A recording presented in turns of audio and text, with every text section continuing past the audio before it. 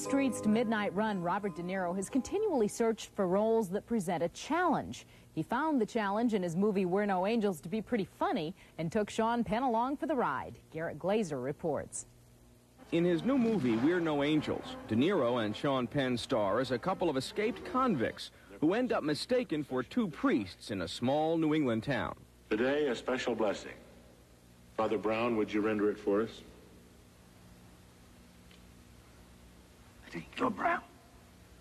Thank you, Brown. You're Brown. Father Brown.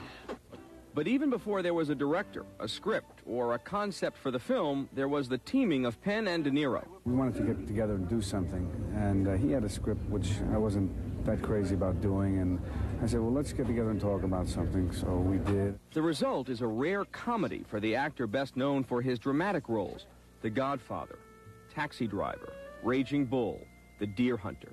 What's the difference for you between making a dramatic film and making a comedy like this one?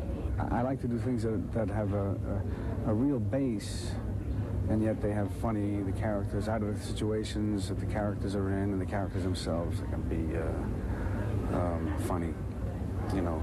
Fine, but not necessarily a comedy per se, which I like to do. I would like to do. Maybe in this one, I try to do that a little more. You know, I just try to have fun with it. That's all. In addition to starring in We're No Angels, De Niro also served as executive producer. He works out of his new film production center, based in Lower Manhattan. Are you becoming a movie mogul? I just want to have more control over things that I do, and I like the idea of doing everything down in New York. I don't dislike L.A., I just like to stay in New York. I think it's more of a real place to me. L.A. is different. I don't mind going there, but I'd rather stay in New York. In fact, his New York-based company developed Awakenings. That's the movie he's currently shooting in New York with another big co-star, Robin Williams. I'm Garrett Glazer, Entertainment Tonight. De Niro may not think too highly of L.A., but L.A.'s crazy about him and will re-release Raging Bull for a special Los Angeles and